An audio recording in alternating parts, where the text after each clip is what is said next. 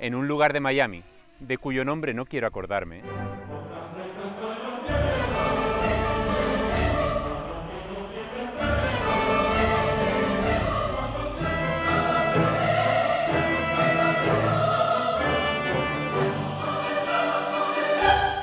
No ha mucho tiempo que estrenamos una deslumbrante zarzuela llamada La Ruta de Don Quijote.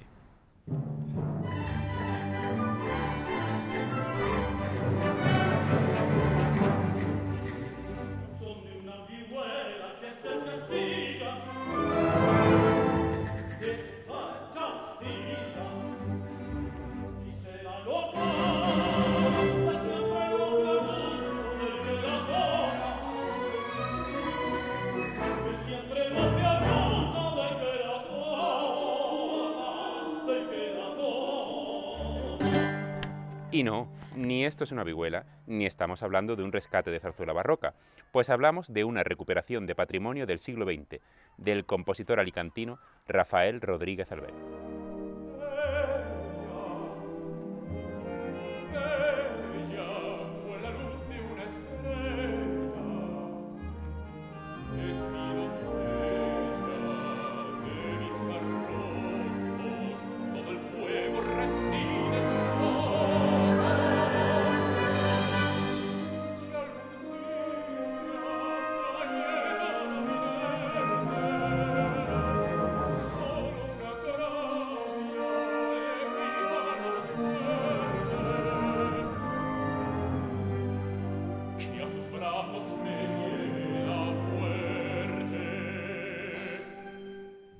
El pasado 4 de noviembre, en la Universidad Internacional de Florida, tuvo lugar el estreno mundial de esta obra, que nunca llegó a representarse en vida del compositor.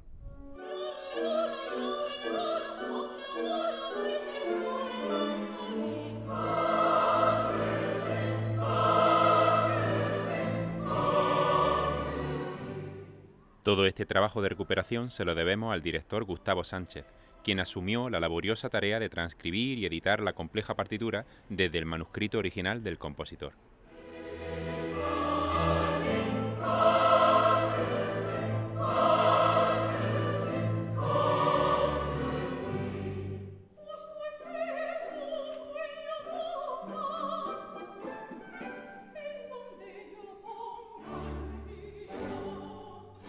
En febrero de 1932 se iniciaron los ensayos de la Ruta de Don Quijote, cuyo estreno estaba previsto para abril de ese año.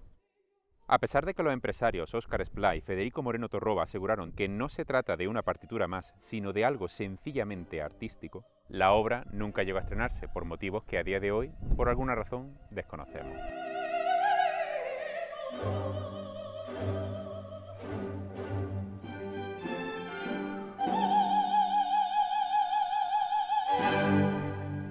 Gracias al trabajo de Gustavo, hemos podido llevar a cabo la recuperación de esta obra casi 100 años después.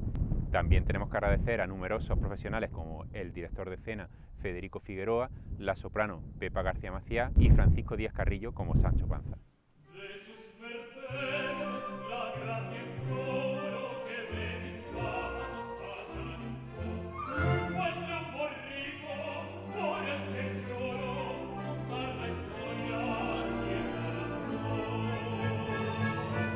Rafael Rodríguez Albert, ciego desde los 8 años, fue un genio absoluto. Fue Premio Nacional de Música en 1952 y 1961. La Ruta de Don Quijote fue su obra más ambiciosa.